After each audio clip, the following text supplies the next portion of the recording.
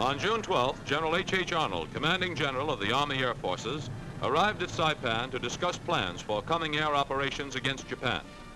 The General's visit to the Marianas coincided with the first anniversary of B29 attacks against the Jap homeland.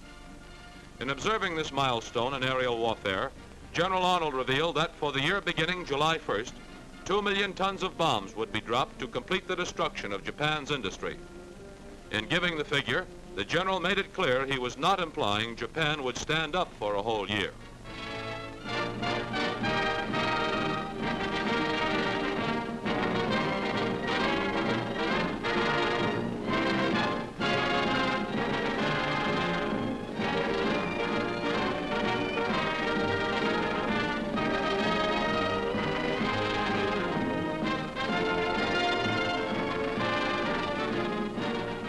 General Arnold also took the occasion to make awards for meritorious service.